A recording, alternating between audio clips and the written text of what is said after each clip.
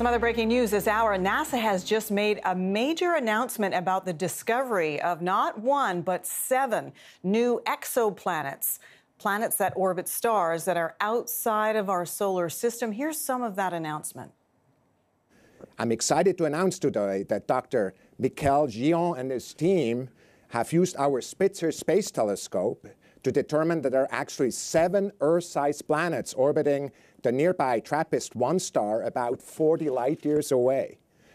What's more, as you can see in this illustration, is that 3 of these planets, marked in green, are in the habitable zone, where liquid water can pool on the surface. In fact, with the right atmospheric conditions, there could be water on any of these planets.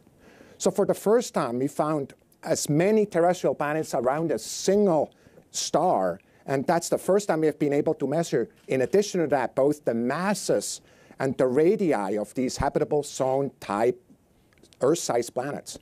These planets are among the best of all the planets we know to follow up, to see, for example, with the James Webb Space Telescope that we're going to launch last year, the atmospheres, and also to look at biosignatures if there are any.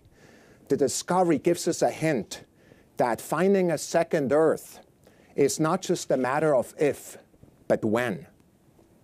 Scientists believe, actually, that around every star there could be 1 planet. Take 3, take 5, take 7. And you can just imagine how many worlds are out there that have a shot to becoming a habitable ecosystem that we could explore.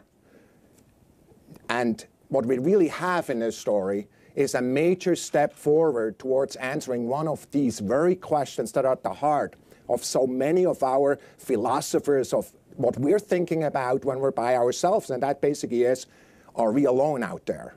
We're making a step forward with this, a leap forward, in fact, towards answering that question, and I'm really excited for you to hear about it now.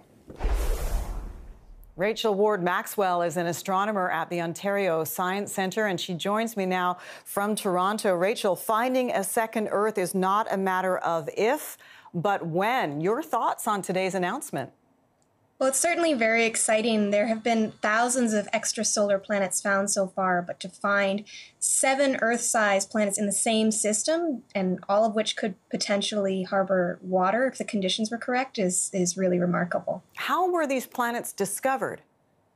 These planets were discovered using space and ground-based telescopes, primarily with the Spitzer Space Telescope, which is an infrared telescope. And the method that they used to detect these planets was called the transit method, where they move across the face of the star, TRAPPIST-1, and looked for a little dip in the light output from that star. And that little dip, kind of like a light blinking out in a window, that indicates that the light is dimming because there's something blocking it from us. And so that something that's blocking it is a planet. These are 40 light years away. So what does that mean in terms of one day reaching them, sending some kind of probe, making some sort of contact, or landing with, for example, like a Mars rover to explore these planets? So we currently don't have the capacity to send any rovers or probes at anywhere close to light speed. Even if we could, it would take 40 years for the probe to get there.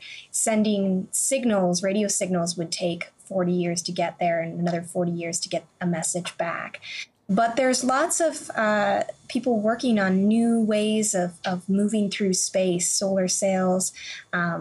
There's a project called Breakthrough Starshot, which is looking at using solar energy to accelerate probes to close to large fractions of the speed of light and to sort of cut down on travel times. But as for sending anything like a Mars rover equivalent, we're certainly not capable of anything like that in the foreseeable future. That's kind of disappointing, because I'm dying to know what's out there, as I'm sure millions of other people are. But if there is what he called a second Earth out there, does it necessarily mean it is sustaining life as we know it?